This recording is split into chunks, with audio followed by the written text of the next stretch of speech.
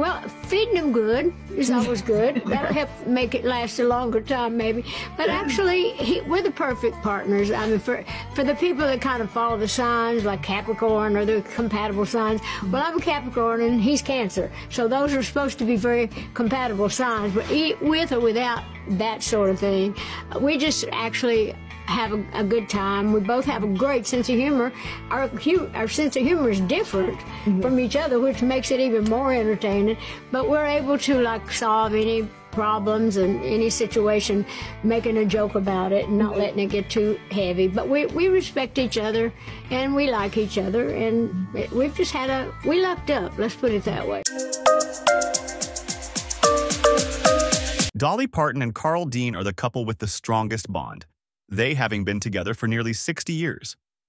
Their relationship is a testament to love, independence, and mutual respect. Despite their differences, Dolly and Carl have kept their relationship strong, inspiring many with their unique love story.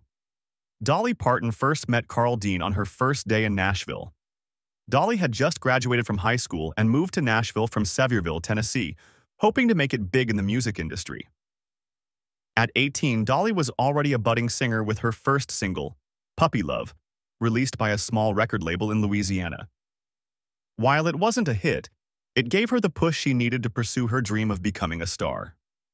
As Dolly was doing her laundry at the wishy-washy laundromat, Carl Dean drove by in his white Chevy pickup truck. He stopped to tell her she would get a sunburn in her outfit, and then struck up a conversation. Carl later said that when he first saw Dolly, he knew he would marry her. Dolly was equally impressed by Carl, noting that he was genuinely interested in getting to know her, a rare quality she appreciated. Dolly and Carl quickly fell in love and began dating. Despite Dolly's rising fame, Carl remained her biggest supporter. They got engaged, and Carl's mother was excited to plan a big wedding. However, Dolly's record label requested she wait a year to get married to focus on her career, which disappointed Carl's mother. 2 years after they met, Dolly and Carl decided to get married secretly.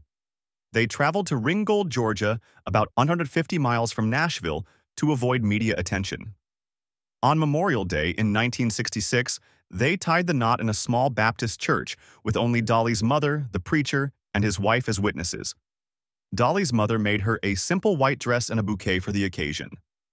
Despite the lack of a big wedding, Dolly and Carl's love for each other was evident. Even before Dolly became a household name, Carl showed no interest in the entertainment industry. After attending one industry event with Dolly in 1966, he told her he was happy about her success but didn't want to attend any more public events. Dolly's career took off shortly after their wedding. Her first full-length album, Hello, I'm Dolly, was released in 1967, and she joined the nationally syndicated Porter Wagoner Show the same year. Her talent and unique voice quickly made her a star, with millions tuning in each week to watch her perform. Throughout her career, Dolly has achieved numerous milestones, becoming one of the most iconic figures in country music. She has won countless awards, including Grammy Awards and Country Music Association Awards, and even received the prestigious Kennedy Center honors. Her songs, such as Jolene and I Will Always Love You, have become timeless classics, loved by generations of fans. Despite her fame, Carl has remained a private person, preferring to stay out of the limelight. In their 57 years of marriage, he has only appeared in public with Dolly a handful of times. However, Dolly considers Carl her biggest fan, always supporting her from behind the scenes.